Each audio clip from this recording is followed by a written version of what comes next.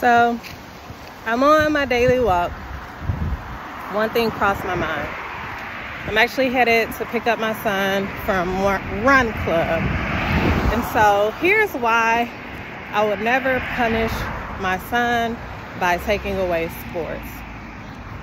My son is getting ready to be 13 years old. He is growing into a young man, and sports provides him with another form of education, being able to put in a significant amount of effort in order to develop a skill, having discipline, and they have guidelines and requirements to be a part of sports.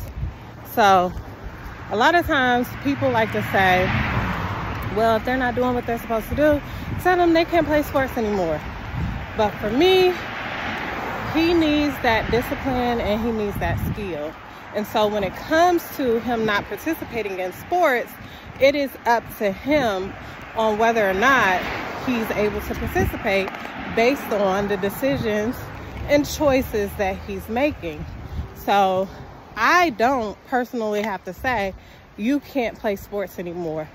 You know that if you're not getting the grades that you're supposed to be getting, guess what? Your coach is going to cut you from the team.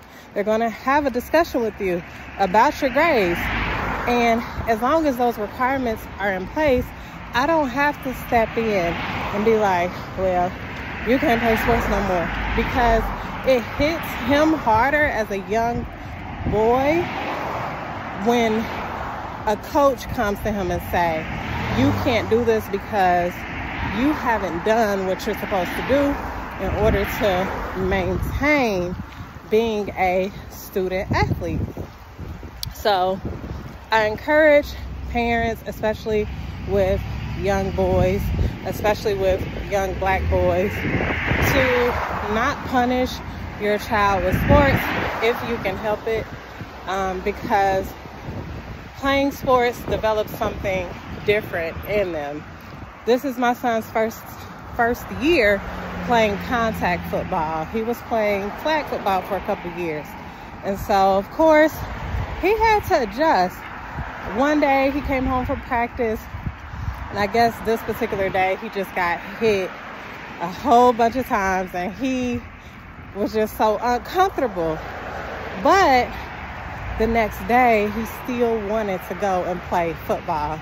He ain't say, oh, I want to quit, I don't want to do this no more. He took the hits, he took the pain. Whatever it was that he was feeling, he adjusted. And so these are things that need to be learned by experience. I know when it comes to football, especially when you can't take it, you're going to find another sport to play.